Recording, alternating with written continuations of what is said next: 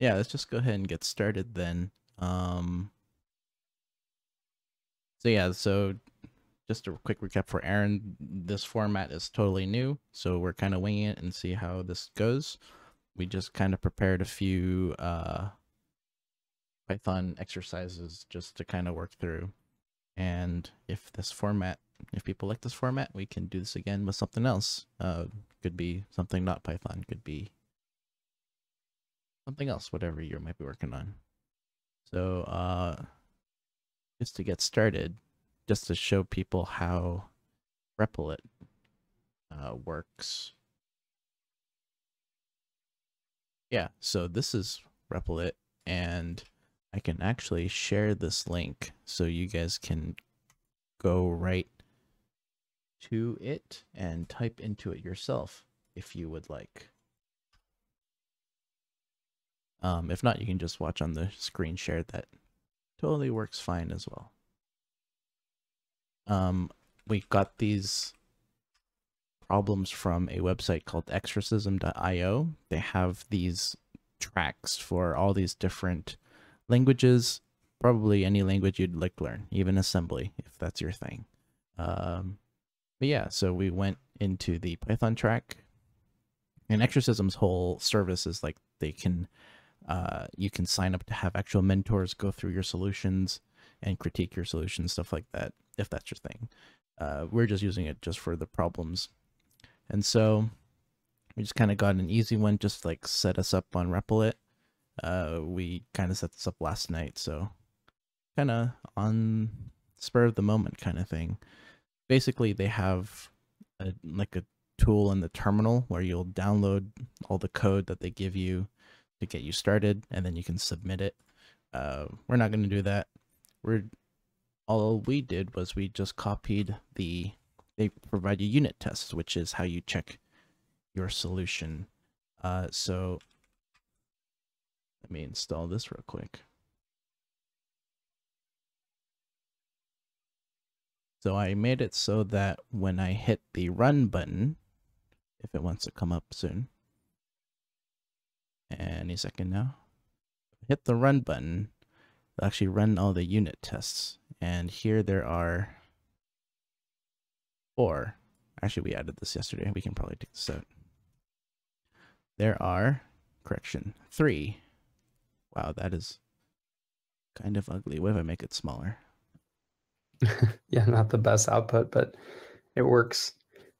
Yeah, so we have 3 unit tests. They're all failing right now because our code currently does absolutely nothing. So that's a good starting point, and we can check our solution. So the first, Alex, do you want to drive this solution and tell me how we're going to solve this? Sure. So actually, looking let's read at the problem real quick. Yeah, that's probably the best way to start.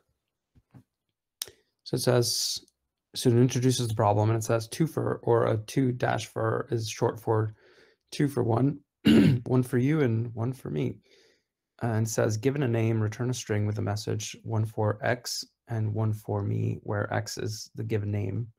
However, if the name is missing, return the string 1 for you, 1 for me. And then they give some examples. So if the name is Alice, it would return 1 for Alice, 1 for me. If the name was Bob, it would return 1 for Bob, 1 for me. But if there is no name given, then it would return 1 for you, 1 for me.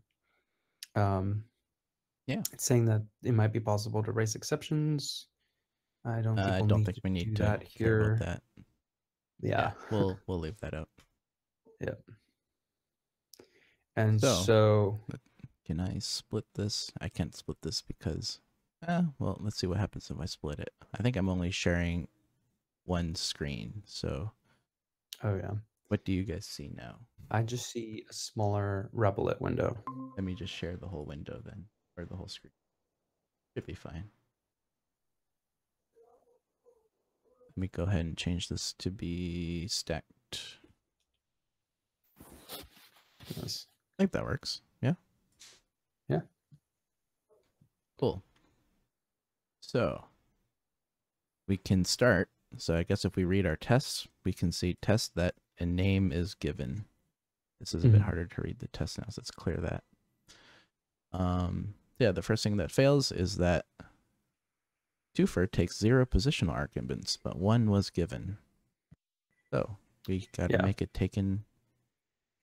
So in Python, you define a function by starting with the keyword def, which I think stands for define, but I'm not sure. Probably. But it's a keyword that signifies you're going to write a function.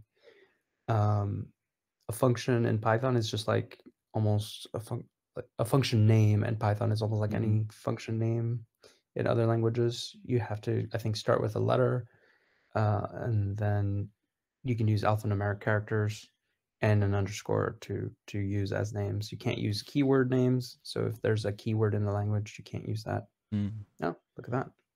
It does stand for define. And so here we have what this statement is saying in line 1 is saying that we're defining a function called two_fer. The parentheses is a place where you could put parameters if the function takes any parameters. And our first error message is saying that our test suite is attempting to use the function and giving it a parameter, but the definition of the function doesn't have one. So that first test is this one here. Yep. Sorry. Name no, not given. The Alice one, right? The one that it doesn't show up in the same order that it's in the test file. Yeah. I guess it doesn't really matter. Yeah. But essentially, either the second or the third test in that test suite is passing in a parameter to the function. But if we go back to our definition, we don't have one. Yeah. How do we pass stuff in? Yeah. Just call so it in Python, something? you just create a variable name, or in this case, it'd be a parameter name, and it has the same rules apply as variable names for naming parameters. So theoretically, we should be able to do that, and it'll do something. Do I get to see output in here when I run the tests? Oh yeah, so it does show when it calls it with Alice, it does print out with Alice. I think if I say output, it should be easier to see. Something like that.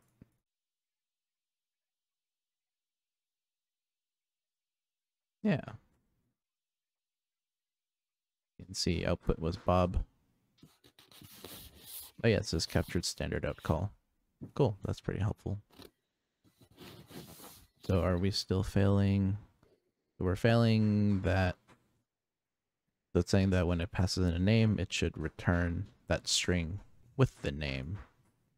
Yeah. Instead of printing, we can just return that string. Yeah. In Python, like a lot of C-like languages, you can your functions can return something with a keyword returns.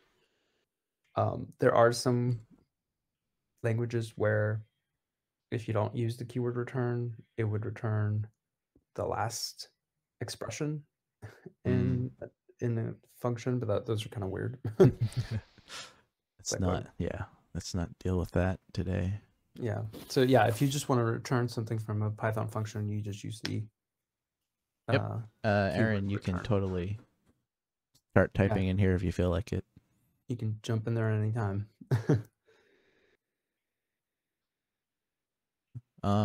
Yeah, so theoretically this should match at least one of those tests, if not two of them. They got 2 right and 1 wrong. So the 1 wrong that's left is assertion error, none. Wait, what? Yes. Remember, part of the specification for this was that if no parameter name was given, then it returns 1 for you, 1 for me. Gotcha. So this one's calling it with no arguments. So how can we make this optional, I guess? Yeah. Well, one quick thing that we can do to kind of clean this up is to format it. So instead of having this break here, Mm-hmm. you can put a empty bracket here, and then at the end of the string, put format name. Yep. And what it will do is it will automatically fill this bracket with the argument here. And you can do that for multiple arguments. So you could have name, age, occupation, and have 3 brackets, and then have format, name, age, occupation. Nice. Gotcha. Oh, we have someone else joining. Dot format was, and it still is, one of the ways to do that. The new way is called f strings, which work pretty similar to dot format. What you would do with f strings, you would preface any Python string with the f character, and then any variables that are in scope you would put inside the bracket, and you would get the same effect. And you can also format those like variables. Yep. That would be another way of doing that. Yeah. And you were asking how to handle if no argument was given. We might be able to do that with a try except clause. Okay. What does that look like? So it's like an if then statement, but if then statements don't handle errors. So if not putting in the positional argument throws an error, then it will default to the except. So do I put a try here? Yes. Let's see if name is none. Well, no, the try here would, you would create the try statement here, indent this, and then you would have the except clause, which if was a null, it would return one for you, one for me. Yeah. So like that. Return this.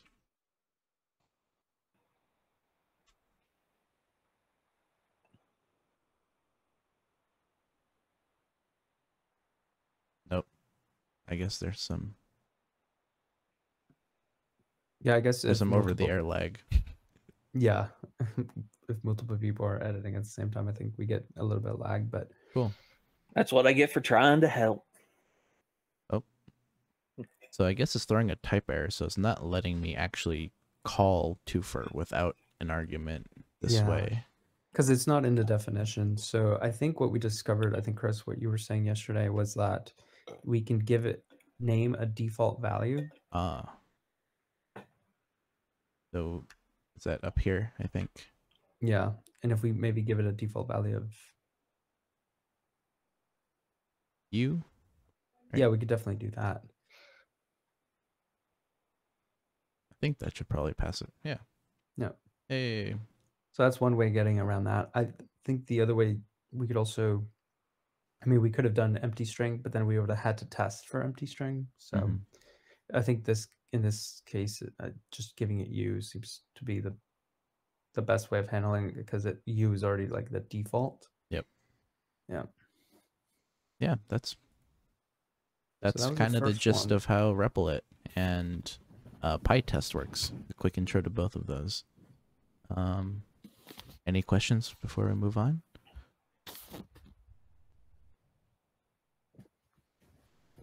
So let's pull up the next one. It's a little bit more involved. So here's the link for this one if you want to hop in and type and highlight stuff. Otherwise, watching from here is perfectly fine as well. I'm going to install PyTest Sugar because the default test output is very ugly. What does that do, actually? Just formats this? The output. Yeah, it just makes it look nicer. Nice. With those little check marks and stuff, the default does not have that. Oh, okay. Which is not fun at all. So, for this one, go back over here. Anagram. That's this one over here.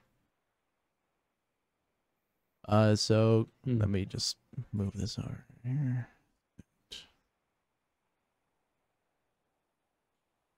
Yeah. Let's open this. If we run the test, we'll see that there's a lot of them, which we actually didn't even define our thing because I didn't set this up right.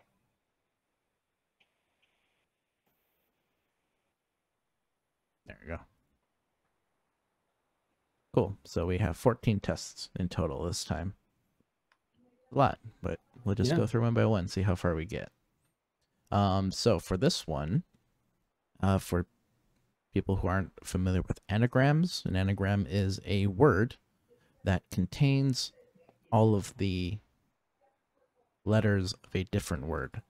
So for instance, in here, the word listen and the word inlets is an anagram because you can take all the letters in listen and rearrange it. In this case, Google uses L and E, but none of the rest.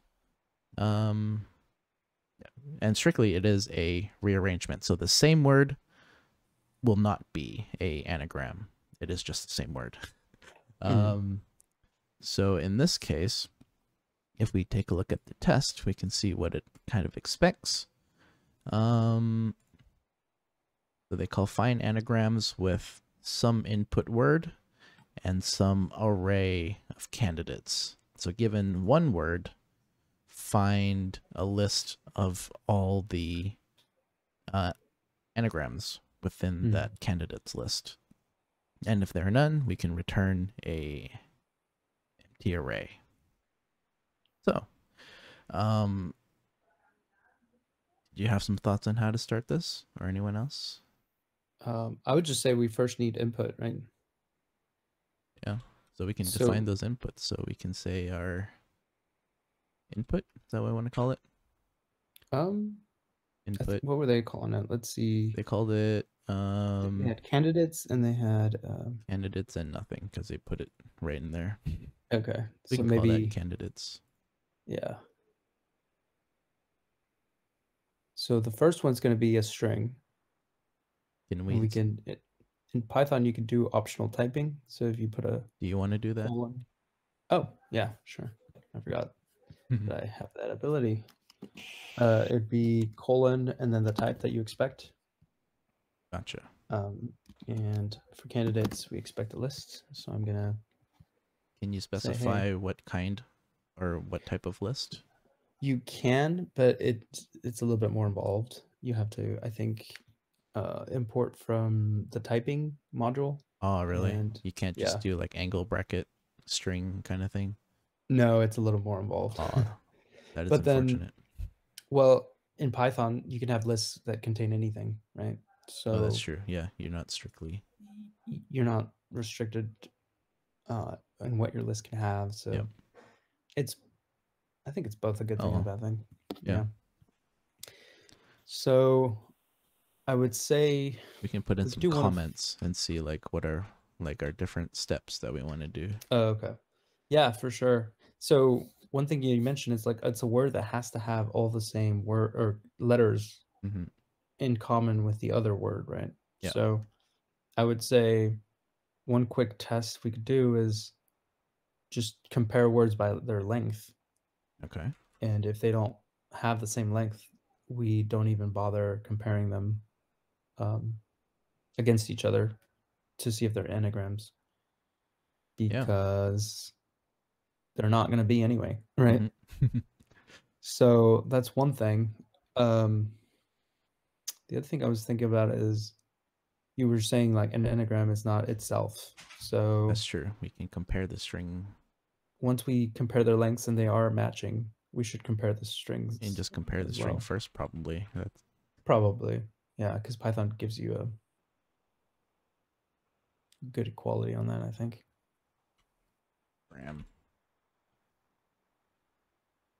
And then, so if they meet those two conditions, then we need to count all the characters in both. Characters. the candidate and the input and yeah. candidate. There's actually a slightly different way that you could go about that, which is turn both of the strings into lists with individual characters, then sort both strings and compare, or sort both lists and compare the lists. Yeah, that is interesting, because that'll immediately compare every potential part in step 3 together. Yep. And they would have to match exactly, presuming that we're not worried about case sensitive letters here. Right. So if we look at the test, that's a good question. We can see if they do anything like that. So it's not case sensitive. So with lowercase no's and with various case, it doesn't care. So I think then if it doesn't care, what we're going to have to do is make all our candidates and our inputs the same case. Make all candidates, make and I would say and the input and as well, right? Candidates all Same lowercase. Why not? Yeah. I think lowercase is probably the way to go. Yep. So we could do that. We could do these steps and what Aaron here mentioned. We're actually finding out. Yeah, so we can actually explore both of those, I think. And it'd be nice to actually talk about the pros and cons of each, so we can and there's actually another way. The many ways to do it. Yeah. So candidate to turn both to char lists, sort, and compare. Yep. And if we wanted a third option to step 3, we could import a special collection class called counter and turn both the input and the candidate into counter objects, and then compare the objects to each other. Let's see, use counters. Cool. And I guess the final step would be to build list of all matching of all anagrams. So what it seems like is we could probably pull like steps 1 through 3 to find anagrams of a single pair of strings, and then loop through the candidate list using that little helper function. It seems right. Yeah, I would say once you get more than like 2 or 3 steps, it'd be nice to put that into a small helper function. We can make a helper function called isAnagram, and we compare 2 strings. String 1, string 2. Anyone have any better suggestions for the parameter names? If not, we can just keep them that way. You put types. You can say source and target. That is decent. We're not putting stuff anywhere or anything, but why not? Yeah. I mean, I always find myself to be completely unimaginative when it comes to the parameter names. So just all this. Yeah, parameter names are naming stuff in general is hard. Yeah, naming is difficult, especially when that name is going to be used forever. So I guess we can start with just filling this bit out of how to, just find a single anagram. So we said step 1, we compare the strings. So if in terms of length, right? Oh no, you're right. In terms of equality. So if source and target are equal, then we can just return false. Yes. With capital F, yeah. Yep. Okay, that was easy. Next, compare the lengths. How do you get a length of a string? It's len parentheses thing. Yeah. This. So in Python, as opposed to something like Java, there's a global function called len, which will give you the length of certain objects. that subscribe to that Gotcha. API. Strings in Python subscribe to that. Lists subscribe to that. I believe dictionaries Mm-hmm. subscribe to that. So that's why we're able to pass a string into the len function and get a value out. Can we give this a return type? We can. It would not be like that. It would be hyphen, and then greater. Or, yeah, exactly. The lowercase bool, like that? Yep.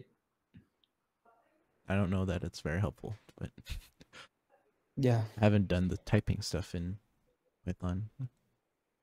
It can be nice, especially in VS Code. So Can I say like if not that? Does that work? No. Do I Yeah, have to do if does not equal is proper. that? Like that? Well, no, I meant I want the way that you had written it before. I want the Python way. You know, you got to write English. yeah. That's what all the people say. All right. Cool. So this is we're the in step most 3. manual way, and do we have a favorite? This one is we looked at this yesterday. This is like 2 lines, so we can save that for last. Yeah. Let's do. How about we do? We can probably 3B. do all of them. Yeah, let's start with 3B. Since it seems to be easy enough in Python. Yeah. 3A would be something I would do in C or something like that. Yeah. We're turning both to lists, right? So we do a source list is, can I just say list? Mm-hmm. Yeah, you can give a list, I guess you could call it a constructor, Mm-hmm. a string, and it'll turn it into characters. A list of characters. Yeah. So we'll turn both of these, and I guess each of these are just the individual characters in a list array. Yes. And so we say if they're equal. Oh, well, we have to sort. Well, you need to sort them first. How do we sort? There's actually an argument that you can use that's just sort.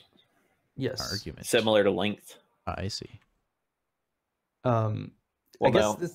Oh, no, it's a property of the list. Could I just do it here? No, you would have to say dot sort, right? Dot sort. But in Python, there's 2 sorts. There's the list sort, and then there's the global sorted function. Ah, I see. So you could use either one, I guess. I tend to use sorted often. I don't know why. I would probably do dot sort tuple. Dot sort tuple. Well, open parenthesis, close parenthesis. Ah. Like Yeah. Well, you don't have to type tuple. That's what I always called the empty brackets. They're empty parentheses. Oh, you call that tuple. Oh, okay, gotcha.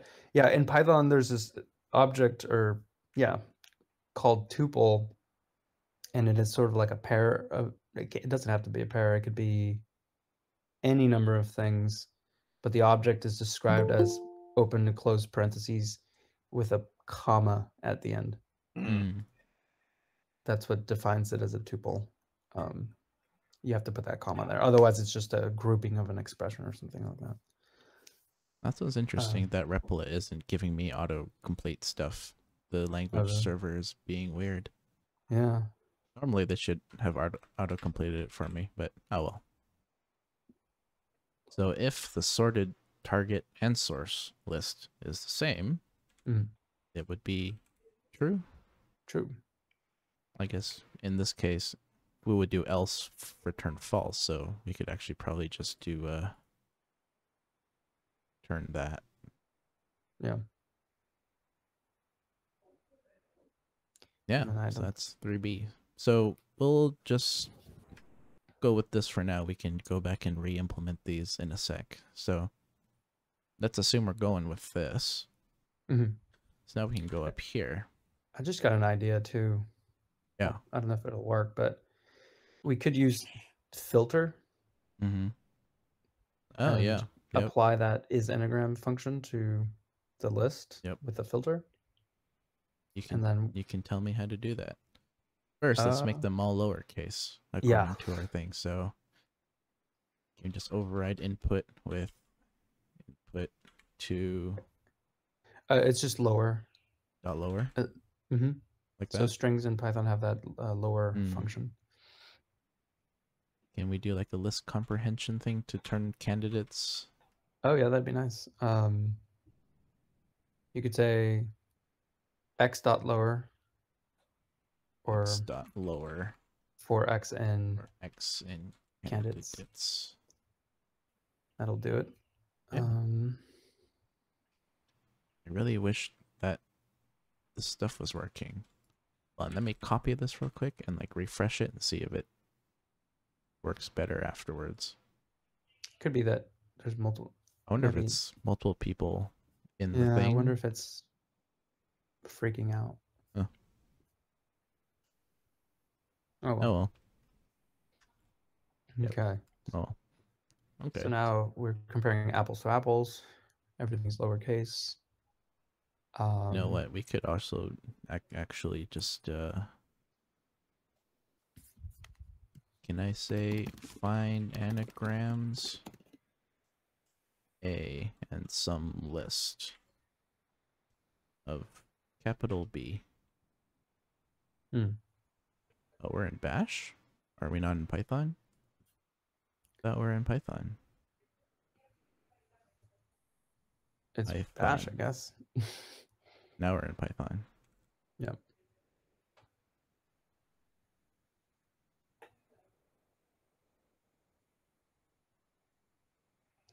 How can you start it with the is there a way to call Python 3 but then like make it interactive when you run a file? Things like that. What do you think? Yeah, -C, I think. And you can run an expression. Oh, now we're in Python still. Oh, you just want to run a file? Then you just do Python 3 and then the name of the file. -C. With no -C. Sorry. No -C. Yeah. Main is not defined. Oh well. Oh. I was trying something else, but we can leave it. Anyway.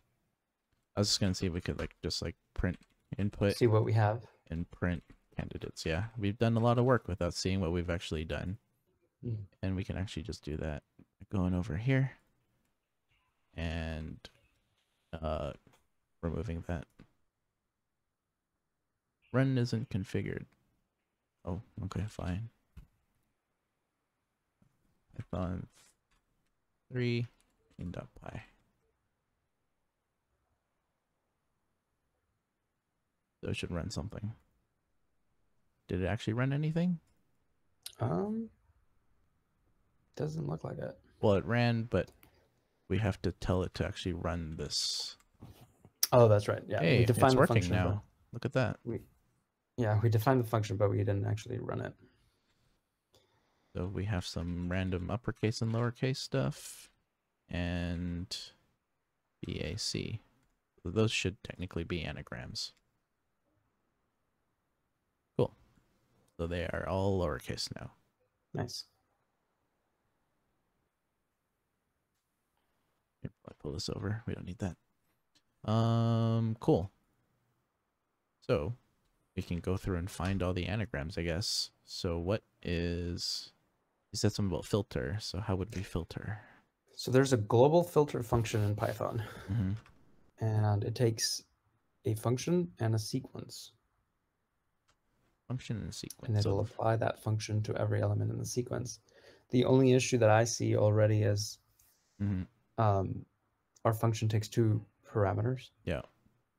And so here's where we would kind of have to create a function that has a built-in parameter that we already got from the input and then apply to everything in the sequence. Okay. Kind of like a higher order function. How would so I don't know if we want to do that.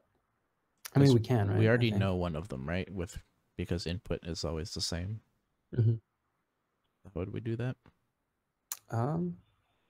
So we would have to turn is anagram.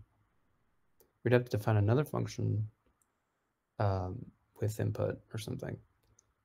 And that returns a function with one of the parameters already kind of baked in. Is anagram input. I see. And we pass in.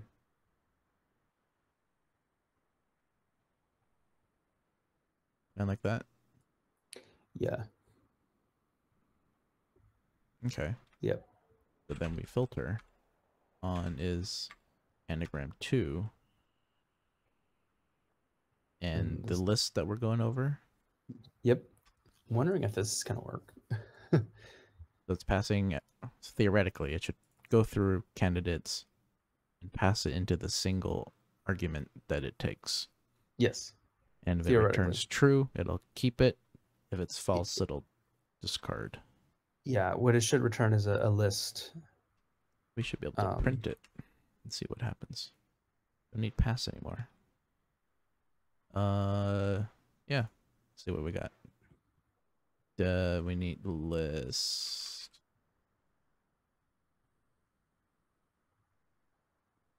Yeah, no. I can't list What is it saying? Is anagram is not defined because I have to put this afterwards probably. Yeah. Yeah. There's no hoisting here. No. Hey, look at that. It returns both of them. Although, we do need the original ones, right? If we're going to return them, it'll want the original. We can't just straight up modify them here. True. So we should probably do this bit in our is anagram up here. Right. Yep. Target. Well, and the other thing that you could do, if you wanted to keep the original inputs, if you wanted the output to have the original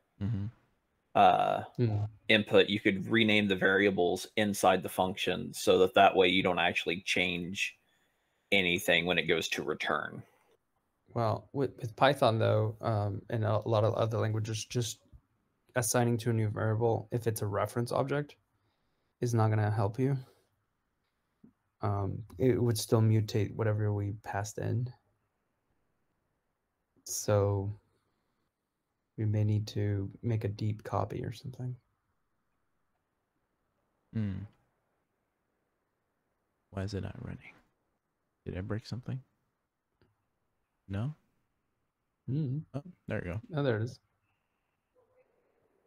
Cool. So theoretically, this should work. Instead of printing it, we can just return it. And that should let us run it through our test suite. And we'll see how far we get. So instead of this, we can go back to PyTest. We hit run. Hey, look at that. All of them passed. Wow. First try. That's pretty cool. I honestly didn't think that was going to work. Because I've had to do like that higher ordered function stuff before, and it's super annoying. I'd like to see what the actual counter one works. Did you want to explain how that one works? Yeah, so there's an object, a class in the Python collections module called counter.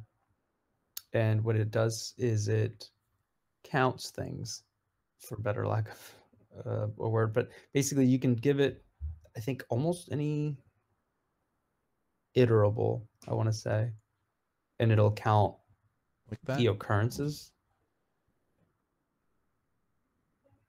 Yeah, like that. It's just saying you're not using it. So we can say source count is like that. Just pass it in. Yep. Just pass it in. Target count.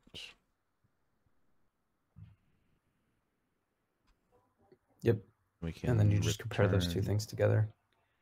Source count is equal to target count. And they are different objects, so there's an implicit equality happening here.